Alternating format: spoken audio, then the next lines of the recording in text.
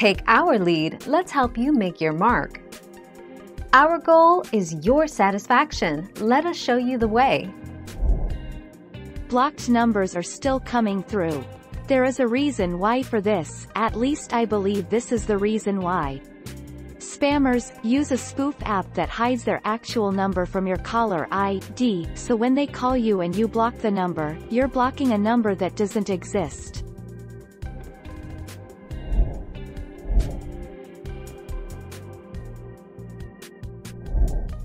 Take our lead. On Android Lollipop, go to the phone app and select Call Settings, Call Rejection, ouch, greater than Auto Reject List. Type in the number or search for it, select it, and you're done.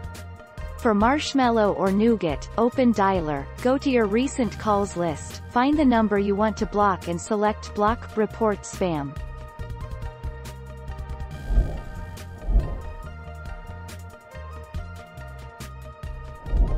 Let's help you make your mark.